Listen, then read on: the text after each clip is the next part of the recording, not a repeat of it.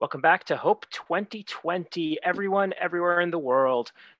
This is going to be the last presentation that we have this evening, but afterwards, don't turn away. We are going to have a performance, an 8-bit performance of original music by Hang On, Get Ready. It's going to be a blast, and I look forward to seeing it. But first, let me introduce our next speaker and presenter, Jamie Joyce, the founder and executive director of the Society Library, a nonprofit organization that mines arguments, claims, and evidence from various forms of media to create a library database of a given society's ideas.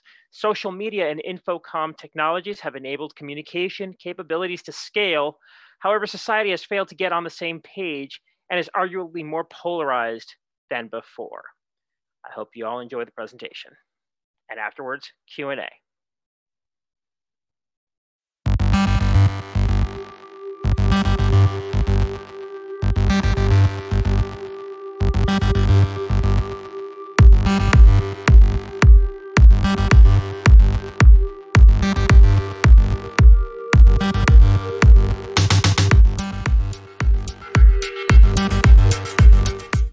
My name is Jamie Joyce, and I'm the Executive Director of the Society Library.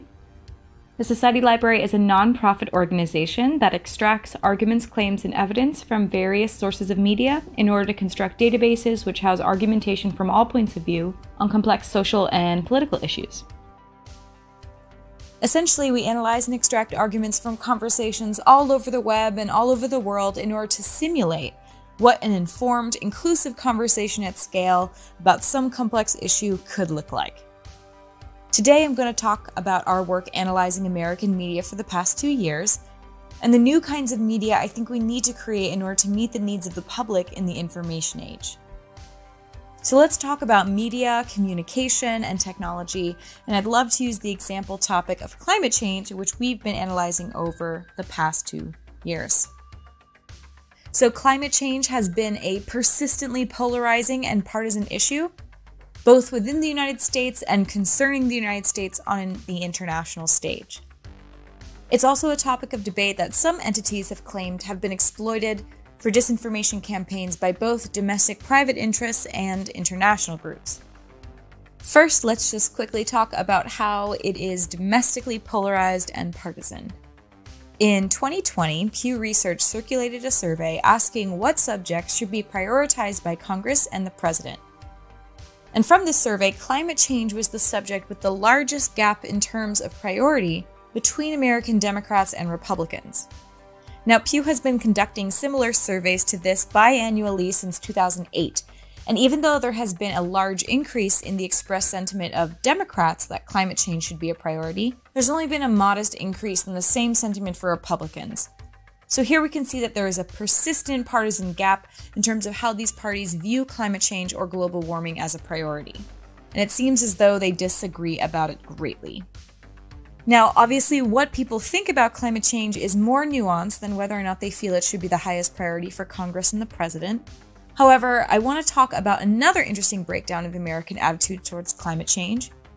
This right here is a framework and some data that's been pulled by an ongoing Yale program called Climate Change Communication. They often collaborate with other entities such as the George Mason University Center for Climate Change Communication in order to conduct their surveys and produce this data. What they've done is break down American attitudes, characteristics, and behaviors related to climate change into 6 types. They call them the 6 Americas. These groups are referred to as the alarmed, the concerned, the cautious, the disengaged, the doubtful, and the dismissive.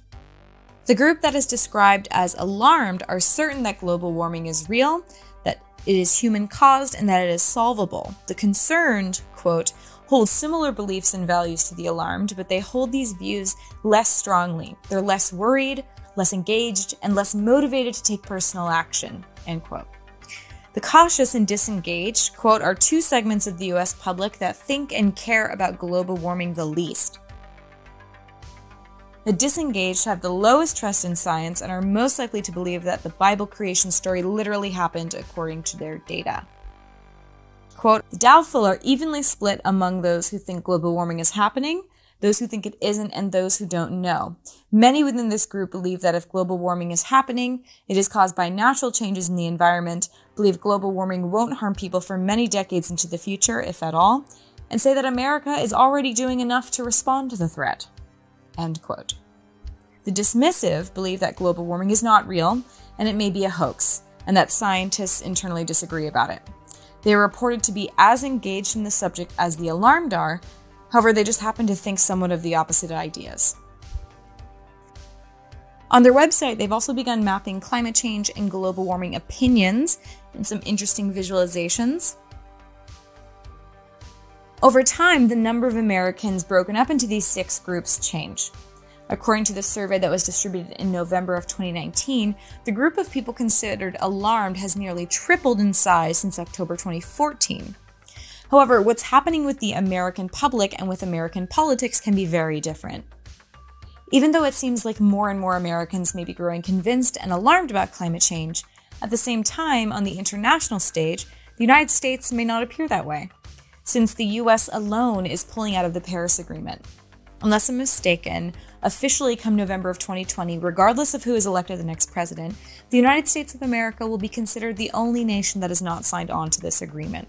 Since the decision was made by President Trump a few years ago, the remaining countries that were initially left out of the agreement have since signed on. I think it's fair to say that Americans are divided amongst themselves about climate change, and we're at odds with a lot of the world about climate change, and there are claims that this division was perhaps both caused by mis- or disinformation campaigns and has also positioned us to be vulnerable to disinformation campaigns.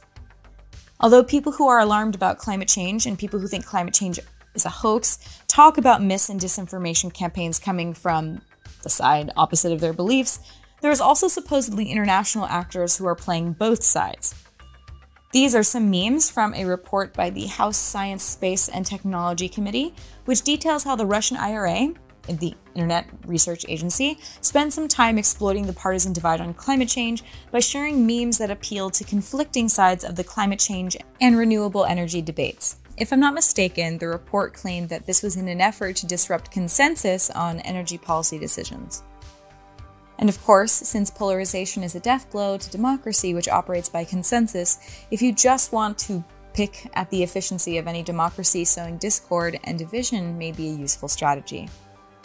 So all in all, it seems as though climate change is an important subject for the American public and for American politics, and it may even be viewed as an American pain point. In and of itself, it is seen as a high-impact subject. It's persistent, and it's partisan and emotional as well as scientific and technical. However, oftentimes, it's not all of those things all at once. Let's talk about climate change media and climate change communication. Americans are having all sorts of conversations about climate change, and they're having them through various forms of media. In a way, it's almost like we're having a really disorganized, asynchronous, mass societal communication that's coming from all over the place. Communications are being spilled out all over the public consciousness through documentaries about climate change, television debates and interviews that are conducted about climate change, books that are published, classes that are taught, news pundits that rant on YouTube, and plenty of Facebook feuds, perhaps some Twitter bots, UN summits, and massive worldwide school walkouts with messages being chanted in the streets and spelled out on signs. It's like there's a collective conversation that's happening about climate change, but people's points are being expressed all over the place through various sorts of media, and it's not really coordinated nor constructive in many cases. But what's amazing is that from our laptops, we have access to a lot of this communication that's happening. We can look up some protest speeches, we can watch some UN meetings, we can read the text of the Green New Deal. But although this technology has enabled this messaging to be more accessible than ever, like I said, it seems to be disorganized, asynchronous communication. People are just expressing their arguments however they can. So it's all happening through different forms of media at different times to different audiences. It's not like a collective conversation was coordinated, where all parties were willing to contribute their arguments and adhere to structured debate in the pursuit of truth collectively. So the nonprofit I worked for, the Society Library, set out to simulate what a coordinated societal scale conversation between all parties could actually look like. We wanted to identify all the points of view and collect and articulate the reasoning and arguments from all sides. We call the project the Great American Debate, and it's a kind of epistemological project, meaning we were modeling the logic and arguments being put forth through all this media that we were analyzing in a sincere spirit of inquiry after truth. I know there are literally hundreds of projects that are trying to facilitate the ability for humans to debate, build knowledge collectively, and ask questions online. And from what I've seen, a lot of them, or most of them, are doing this by hosting debate platforms or crowdsourcing information. But I just want to be clear that that's not what we're doing. Instead of hosting or trying to generate conversations or debates between people on a platform, our goal is to find and collect all the conversations and debates that are already happening or have already happened between people and combine them to create a more comprehensive debate that's structured as a true collective inquiry. By deconstructing the logic of our collective public argumentation and documenting not only the arguments, claims, and evidence, but also the memes, videos, cultural assets, we could essentially create a structured database of the collective climate change communication that's happening all across America. So now I'd actually like to get to talking a little bit about our processes and about our tech. So to effectively combine all of this content, we first had to break down each piece of content. If we just combined the debates as they were occurring online, it would be wrought with incomplete reasoning and tons of logical fallacies. So if we wanted robust and formal argumentation from all points of view, we would have to develop a method for deconstructing the logic of narratives so that we could combine the arguments, claims, and evidence in a meaningful way. So step 1, collect content. Step 2, extract all of that content. And then we would fill in a whole bunch of steps in between, modeling the logic of that content. Let's start with the process. When we first began this process, we just started collecting any information on climate change. We collected documentaries, podcasts, books, news articles, scholarly articles, social media posts, pieces of legislation, and website copy. We would then transcribe that content into text and parse it out sentence by sentence. So we prepared all of this material in a very standardized way. And then when we started actually extracting the claims and arguments, we began discovering how unbelievably and surprisingly complex, dense, and incomplete a lot of our speech is.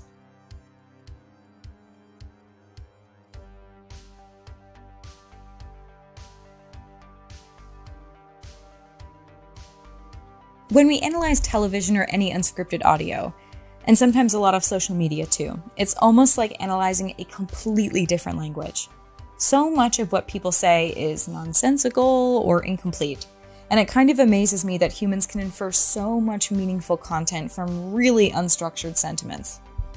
However, we made it our job to pull out the logical reasoning and create self-contained and complete claims and arguments from what people were saying. But we also have to take responsibility for when we, the analysts, have to infer meaning. So we developed standards for interpreting the implied, derived, and implicit claims of natural language text, which means we need to identify the extent to which our input shapes our understanding about what is being said. Sometimes that's easy.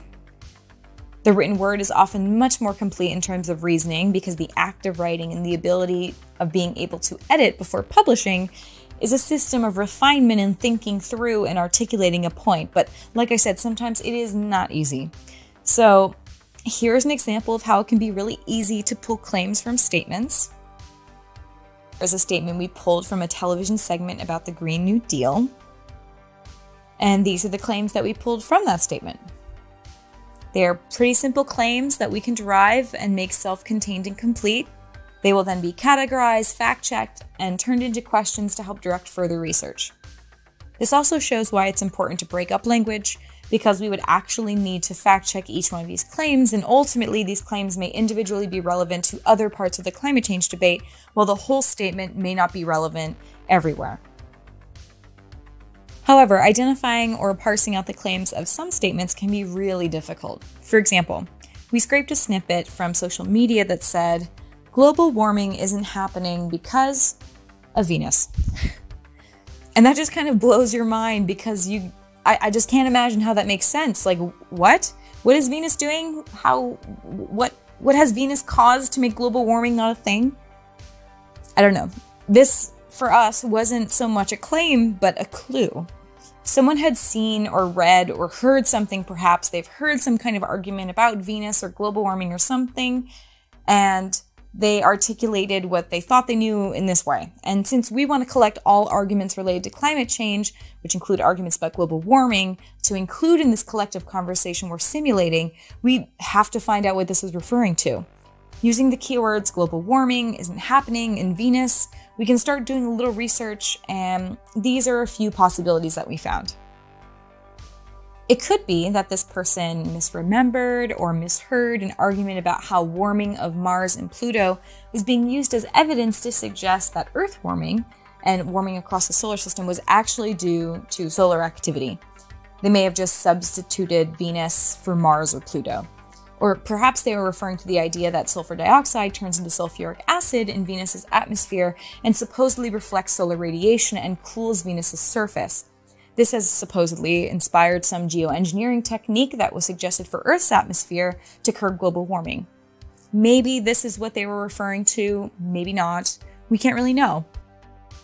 Often on unscripted television and on social media, people say things that are incomplete. All we can really do is ask them to clarify, ask questions about our own possible interpretations, do more research, and understand that sometimes the game of telephone deeply distorts claims online. Sometimes people just don't have the working memory or eloquence to articulate arguments just as they've originally heard them. Sometimes we're just not able to understand what someone is saying, and sometimes people may be expressing ideas that they really don't understand, so they don't know how logical or thorough their ideas and explanations are.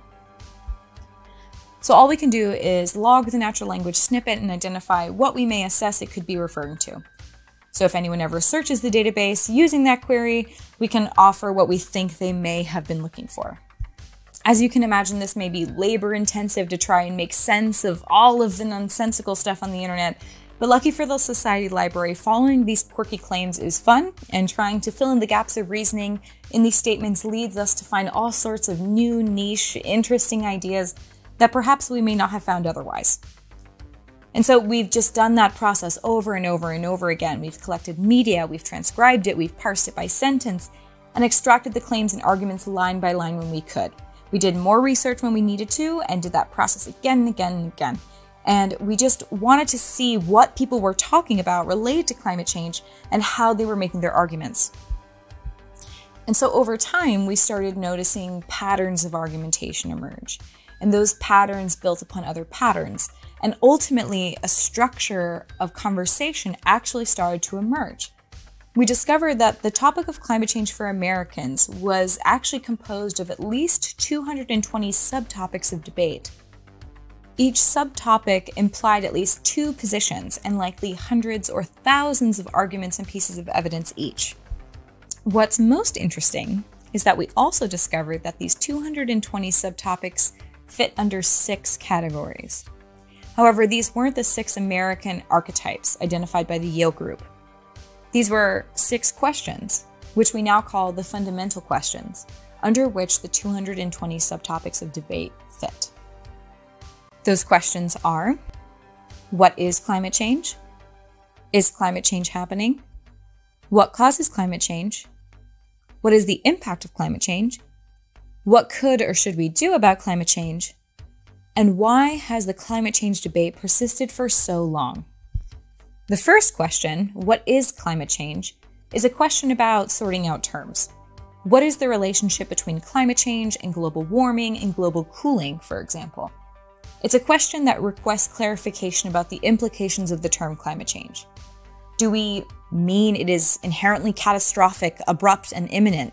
Is it capital C climate change, or is there a matter-of-fact way of explaining climate change in general? Is climate change to some just a completely nonsensical term because it's the name of some scam or hoax? Before building a conversation using the term climate change, we need to get clear about the immediate implications people bring to the table when they hear the term. So we wanted to get all definitions and connotations and articulate them in one place, based on our understanding of how people have used the term. The second question, is climate change happening? This is a question which implies a variety of positions. Yes, no, impossible to know, we don't know, and it depends on the definition. So we can explore the reasons that are provided to support each position. This includes discussing observational phenomena, historical records, data from various sources and tools, as well as criticisms about the reliability of those tools and records, and questions about the reliability of institutions responsible for processing and presenting that data. The third question, what causes climate change? Although there are a number of causes offered, this debate precisely encapsulates arguments to support which prominent causes are implying the present changes in the climate, and to what degree various causes are having an impact. This debate goes into the details of cause and effect, it critically hinges on time, and the methods for how we isolate prominent causes are also explored. The fourth question, what is the impact of climate change? This question entails an extensive account of claims being made about the impact of climate changing on various aspects of human civilization, like the economy and national security, human health and well-being, impact on various climate systems, biological processes, and impact on other life forms on Earth. Fifth question is, what could or should we do about it? So much of this debate builds upon the reasoning of former questions. Implications about the domain of impact and severity of impact imply priorities about who should be taking what actions when, and what goals need to be met and why. This debate contains conversations about the feasibility, impact, cost, and convenience of over 100 solutions and actions. And it also contains appeals for inaction. The sixth question was the last to emerge for us. It asks, why has the climate debate persisted for so long? It's a conversation about the existence and impact of disinformation campaigns, polarization, lack of trust and scientific literacy, oversimplifying ideas, logical fallacies, doubt as a product on the public mind and in political discourse, and of course, these arguments come from all sides. Like I said, these 6 questions collectively contain 220 subtopics of debate. And these questions, interestingly, imply a hierarchical structure. The structure starts with a question, followed by positions, layers of categories and subcategories of arguments, then the actual arguments, claims, and evidence, arguments about evidence, and then eventually references and original source materials. The bottom of many of these debates will likely be some philosophical discussions about science and physics-based explanations on phenomena. Besides having an internal hierarchical structure, we also found that there may be a natural order to the questions themselves. When we order the questions in this particular way, it has interestingly kept a certain kind of structure to the debates and kept it from exploding in all directions. For example, in the question, what is climate change? There is a definition that implies that climate change is a hoax. That premise will be relied on by other positions in different questions. But because the reasoning was established in a previous question, the following question can just build on what has already been established. So, relying on the premise in later questions doesn't mean we have to consistently and redundantly bring up the same points again and again, although in our software we can link claims from one debate to another. Now, I just want to make sure this is clear. The Society Library set out to create a constructive, coordinated conversation about climate change. We thought that in order to do that effectively, we should start standardizing and breaking down statements to create self-contained claims, so that we could later combine them to create more robust argumentation and have the opportunity to deeply fact-check these claims, find counterclaims, all as a part of our process. When we started breaking down claims, that's when we started noticing these patterns emerge among this collection. For climate change solutions, for example, we saw patterns about cost, convenience, positive impact, negative externalities, feasibility of implementation, and the priority of the solutions. Finding these patterns did help us standardize protocols for the scope of information we should be looking for about other solutions, however. As these patterns emerged and they pointed to certain questions, that also helped create a certain order by determining containers for the relevance of claims. For example, let's take the second question. There is a pattern of argumentation where people make claims about how the frequency, intensity, and severity of 26 different kinds of anomalous and extreme weather events is proof that the climate is changing. However, in the fourth question, people also cite that the increased frequency, intensity, and severity of the 26 kinds of anomalous and extreme weather events is also a consequence of the climate changing. The reasoning that makes these same 26 kinds of anomalous and extreme weather events relevant to the questions being asked implies the container for relevance. Although all of these subtopics relate to the anomalous and extreme weather events, the questions imply which of these subtopics is relevant at certain points in the conversation. If the impact of extreme weather events was brought up by someone who is using extreme weather events as an example of signs of climate change, it could derail the conversation from being pursued point by point if impact was being discussed. Although the impact of extreme weather events is relevant to the climate change conversation as a whole, arguments about the impact of it may not be relevant to a discussion about whether or not climate change can be proved, measured, reasoned, or observed to be happening through observations of these extreme weather events. So this technique that we developed to pull claims and arguments from snippets of natural language, line by line, gave us these few useful insights. One is that when we break down what people are saying to its basic logical units, there may actually be an underlying structure that we can find which encompasses and accounts for the whole of claims and arguments, while also implying a certain order and arrangement to the conversation. Another insight that's gained from doing any work with us is really realizing how unbelievably dense and complex language really is, and how amazing it is that human beings are able to fill in the blanks of meaning when they're communicating, even when people aren't fully articulating their ideas. And we've learned just so much about logic and language, and we're really excited to learn some more. For now, we have our 220 subtopic debate structure, and most likely we will find more subtopics or patterns which will either diverge or combine as we go. We have paused on the climate change debate mapping so we can work on COVID subjects. However, we want to continue fleshing out the arguments within each subtopic of debate about climate change so we can fully articulate this American debate about climate change. This means chasing every conspiratorial rabbit hole, exploring every nonsensical claim to interrogate it for a possible truth, and structuring this content in a database using our debate mapping software. It has incredible features which allows us to write different versions of claims based on reading level and how technical the language is, so people of different levels of familiarity with the subject can opt into different versions of the interface. It allows us to embed media, graphs, equations. It's wonderful for capturing information we're extracting and modeling it in the database so it can later be visualized in various ways. But why should we do this? Why would anyone want to do this? Well, when we wrote to our contact at one of the climate change communications groups to explain our work, we did get a very helpful response from them. But it also included this side note, quote, "One quick suggestion is the overall framing related to some of the questions. It's critical to distinguish what is a true versus faux debate. There are real debates to be had about solutions. There is no legitimate debate, however, over the basics that global warming is happening and human-caused. Even framing it that way does real harm as it suggests there are two legitimate sides. I'm assuming you wouldn't sponsor a debate over whether the Earth is round or whether smoking is harmful to human health. Yet scientists are actually more certain that global warming is happening and due to human activities than they are that smoking causes cancer." End quote. For us, this person's claims about there being a true versus faux debate, or that framing the debate has a particular impact, actually falls under the sixth question of why has this debate persisted for so long, which is a sort of meta-debate about framing and fallacies in media, disinformation, science communication, etc. The statements made that scientists are actually more certain than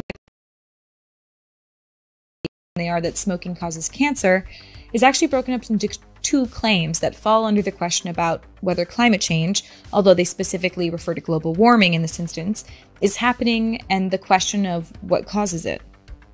Anyway, I believe I understand this person's concern, and I respect their point of view and the work that they do. But again, our questions emerged from the content we were examining. We didn't just prescribe or pose them. These questions exist because people have them, or people have conflicting answers to them. Many of you may be familiar with various debate platforms where moderators pose questions and collect answers from users. However, our debate project is about collectively modeling the debate that's already happening, looking for answers to questions that people already have, and showing the counter-arguments to claims that are already being made, not only online, but in books, on television, and in all forms of media we can manage to deconstruct. Developing our framework for analysis is just to make sure we are as exhaustively comprehensive as we possibly can be. And I believe this is important because I believe it's a step in the right direction for how we need to evolve our media ecosystem. Social media has scaled our ability to communicate as a nation, but it has not really enabled a simultaneous, comprehensive, and inclusive conversation. The existing way we debate and these conversations is just inherently limited. Debates we have now are limited in participation, in time, and the amount of information that's present and exchanged. For example, let's say we're watching a debate on TV, it's just a few people, and most likely they're just taking turns, making points, maybe prioritizing being more punchy than being precise, or actually engaging in the arguments their opponents are actually saying. It's a broadcast communication, so it's a one-way communication and the audience can't really ask questions or argue or engage. Documentaries, videos, podcasts, debates on TV, many of these types of media, even if it includes multiple people, is designed to just be broadcasted and consumed by the public. On platforms where the public can actually engage, like on a Reddit thread or on social media, from my experience, even if people use the terms claim and phrases like demand evidence, burden of proof are used, it doesn't appear to me that many people can deeply appreciate what it means to develop logical proofs and establish reasoning to justify conclusions of arguments. I found that debates online are often very disorderly and filled with lots of fallacious reasoning. The tools that are supposed to help us keep our public conversations in check, like fact checkers, are also sometimes subject to logical fallacies themselves. Fact checkers may confirm or refute a fact, but many of these platforms may neglect the context of the fact in terms of depth or breadth of the point to which the fact relates, and therefore these entities oftentimes may be effectively cherry-picking, and cherry-picking is a logical fallacy. Now, with new tools and techniques like the work we're doing modeling the debate about climate change, we can take more of a whole systems approach to fact-checking and change what it fundamentally means to have a conversation about something as a nation. Through media analysis, claim and argument mining, and then organizing the content by its emergent structure in a knowledge database that's modeled as a conversation, starting from the fundamental questions about terms, all the way through to solutions and a meta-discussion about the discussion itself, I believe we can begin to create a new way to explore collective ideas about the 6 Americas and about the many Americas on many different issues, and really start to work on collective nationwide conversation and develop new media and new visualizations that will help us see and understand the bigger picture while empowering us with tools that can help us walk through the details and down to the datum of every debate.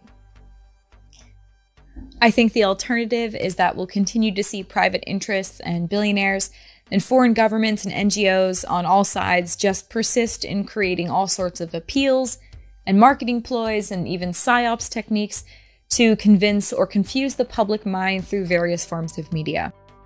I'll be the first to say that I don't believe epistemological logic will change American politics. I do believe that the world changes through storytelling and demonstrations and actions.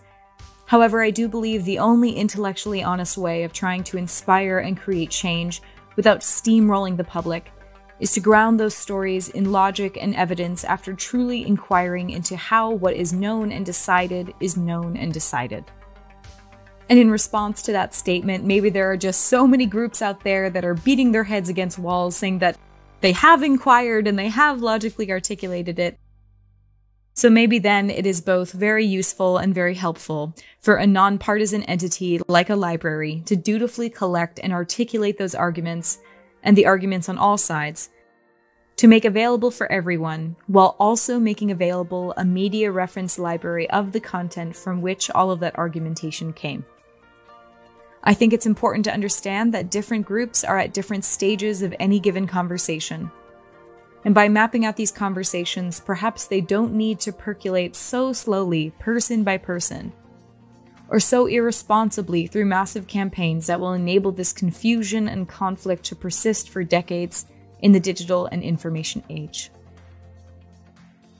So thank you so much for listening to what we've learned about logic and language in the past 2 years by exploring the climate change debates in the United States. And if you would like to be among the first to see the map once it's more fully fleshed out, as well as see our other programs about COVID-19 and other topics, then please go to the following program websites to learn more.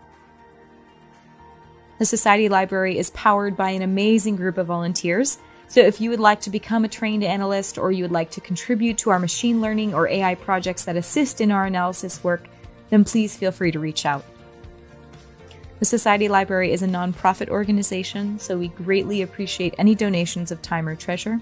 And now I will take your questions, and I ask that it be specifically about our work or what was described in this talk, because I cannot promise I will have an opinion on your favorite communication theory or logical paradigm. Thank you.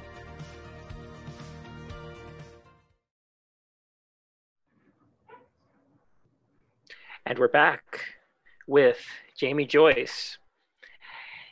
Again, I'm going to ask some questions now, some of which came from the Element chat. Again, you can only ask questions of the presenters at Hope 2020 by being an attendee.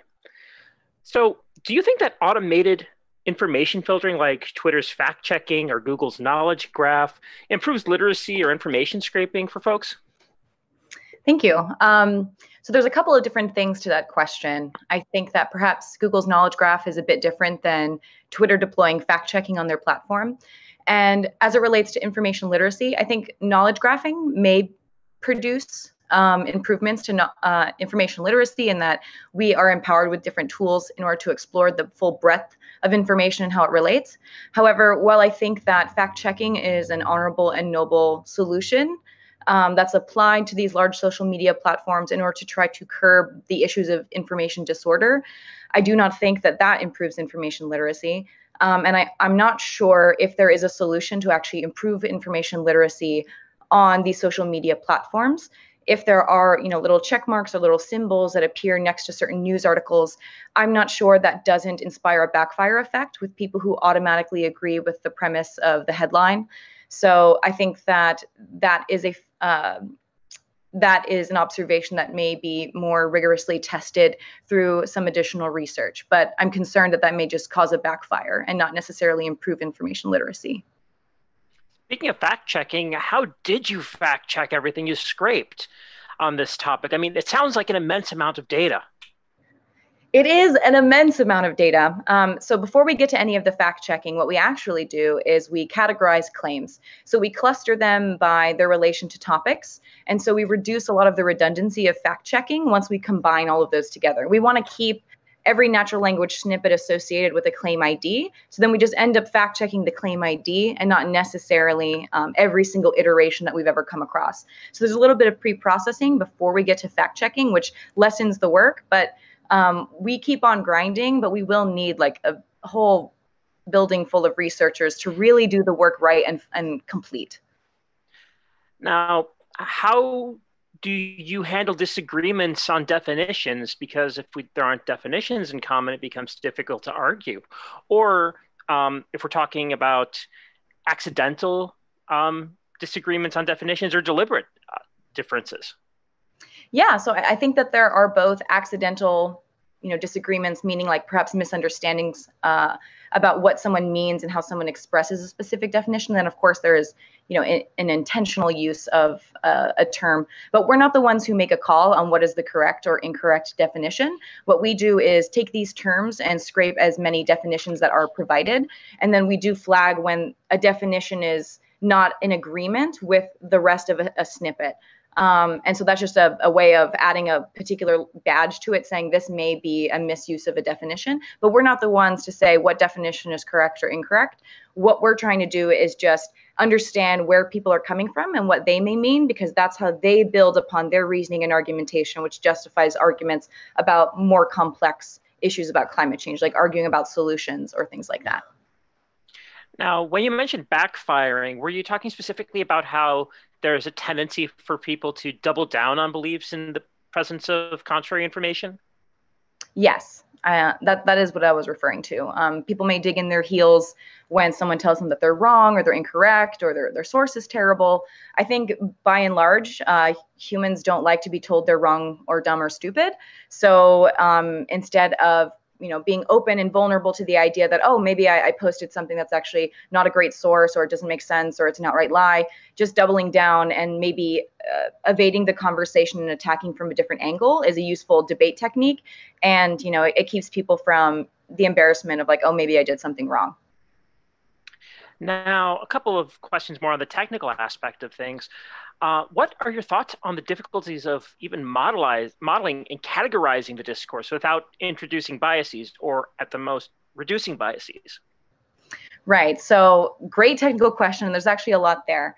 So we have a 3-week logic and argumentation training program. So any of our analysts or volunteers who are working with us, they learn how to restructure and create self-contained claims with as much information from the natural language snippet, but without adding more. And as I kind of touched on in our presentation, whenever we do have to add more information in order to make something make sense, or we're actually not sure if we can derive that information in a way that is the complete sentiment of whomever wrote that natural language snippet, there's different grades in which we identify the extent to which we are certain. Long term, our goal is actually to create distributed content analysis software. So our entire analysis pipeline will be broken down into assembly line of micro tasks, and then given enough people and enough resources, this software would actually distribute those tasks based on someone's proficiency working in a certain domain of analysis. And then that particular decision that's made will just be made redundantly over and over and over again. And then we can actually determine if there's a statistical relevance of consensus. Our goal is, of course, it's not just, whether or not something is, there's a degree of interquota reliability, because even one person who disagrees with the way something is analyzed, it's not just a binary, like, yes, we agree that this is the appropriate way to extrapolate this, or no, we don't. If there's a disagreement in interquota reliability, or there's a disagreement in the consensus, a part of the software that we're looking to design actually kind of turns it into almost a court case. Why did you make these decisions? So that we can gather more information, because it could very well be that someone is not in the majority, but they have identified and added a tag to information correctly. So it's really important that there's extra steps to that process, not just is there agreement about how this particular micro task is executed or not. So over time and with more resources, and one of the reasons why it's really important for us to get these initial maps out is just have that proof of concept of, conversation modeling at a societal scale is possible, and it's useful, and we can test how useful these knowledge bases actually are to people. And then with more resources, we'll actually build the software to be able to scale that up and be more rigorous and objective in our analysis process. I'm curious how Escher sentences would affect your ability to parse arguments. The ones that are just somehow glommed together that almost sound right, but once you dissect them, they are non-logical. Yeah, so our whole goal is to build the most robust argumentation from all sides. And we run into that a lot, where you read a sentence, it seems like it makes sense, but we actually have to establish logical proofs. So, and these can be pages and pages long, logical proofs, where you actually have to provide the reasoning for every single step of how every single concept in a claim relates to the next in order to build that reasoning. So while simple argumentation, can be like a logical syllogism, when you actually have to develop proofs, they can be extremely long. And so it's okay that someone's reasoning is not complete in a natural language snippet, because by breaking things down to its most base logical units and then organizing those by topic and category, we can start to see how all of the claims present may actually fit into that complete proof. So that saves us a little bit of work, but there's still a lot of work in actually making sound reasoning for any argument. It sounded part like you might have answered this other question from the chat. Who gets to decide what a given truth is? Is there a truth committee? What makes a proof? Great question. So we actually never decide what is true.